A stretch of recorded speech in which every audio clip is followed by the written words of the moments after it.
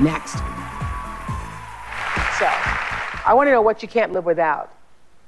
Besides Oprah and Gwyneth. No, I mean in your kitchen. In your kitchen. In my kitchen, one of my favorite things is this pasta attachment on your KitchenAid mixer, which makes making pasta twice as fast and twice as fun.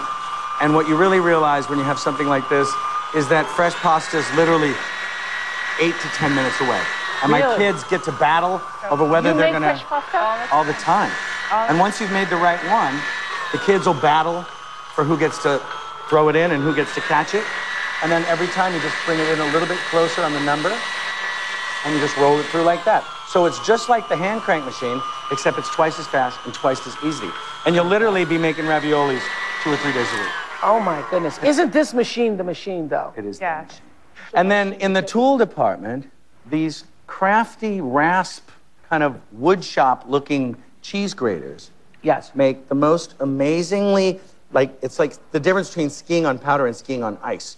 When you have this kind of cheese over stuff, you don't have to eat so much of the cheese, and you get that incredible coverage and that delicate flavor. And when you talk about really good Italian food and really good Spanish food, it's about balance. It's not so much about everything, lots of it. Yeah, I have these in different sizes because you get different grades, right? Exactly. Yeah, okay. And what's it called? I don't know, what's it called? We call it a rasp grater or a microplane. A microplane. Okay, your faves.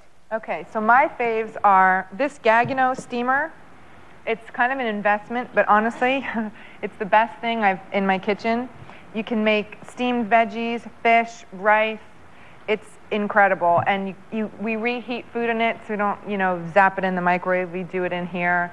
Like you can put a piece of salmon with sitting on beautiful herbs and put 18 minutes, and you've like perfect poached salmon. Really? It's so great. This is my favorite thing. Your favorite thing? This is my #1 favorite thing. Okay. Oh, I love this. This is my other favorite thing. Woo! I love this. So, don't you love this too? I don't know how to use that. Okay. Really?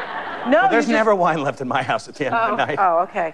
See, in my house, there's always wine left. Put this at in the the end of wine night. bottle. We don't have the wine bottle. And then you pump it, pump, and it sucks the air out. Yeah, and it leaves this cork in. Yes, and it leaves the cork in. And then the next day, you can have the other half of your bottle of wine.